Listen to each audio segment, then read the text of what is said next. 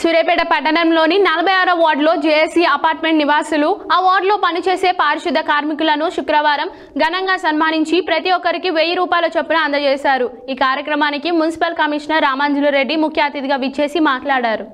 సూర్యాపేట పట్టణంలోని 46 వార్డులోని JAC apartment నివాసులు ఆ వార్డులో పనిచేసే పారిశుద్ధ కార్మికులను శుక్రవారం ఘనంగా సన్మానించి ప్రతి ఒక్కరికి 1000 రూపాయల చొప్పున అందజేశారు. ఈ కార్యక్రమానికి మున్సిపల్ కమిషనర్ రామాంజులు రెడ్డి ముఖ్య అతిథిగా విచ్చేసి మాట్లాడుతూ కరోనా వ్యాప్తి మూలంగా లాక్డౌన్ కొనసాగుతున్నందున ప్రతి ఒక్కరూ ఇంటికే పరిమితం కావాలని, అత్యవసర పరిస్థితుల్లో తప్ప ఎవరు కూడా బయటకు రావద్దని విజ్ఞప్తి చేశారు.